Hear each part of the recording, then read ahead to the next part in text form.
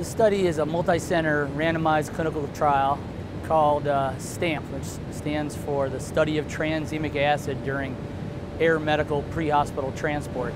We are studying the drug tranexamic acid, which is a drug we use in the hospital all the time to prevent bleeding. When trauma patients are severely injured, the body has a natural response to begin to break down the clot, and this can make bleeding increase and have further bleeding and complications.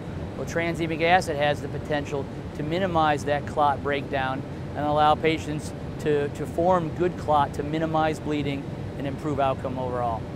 What's special about this study is, first, this drug, tranexamic acid, has been shown to be safe in an international study that looked at over 10,000 patients.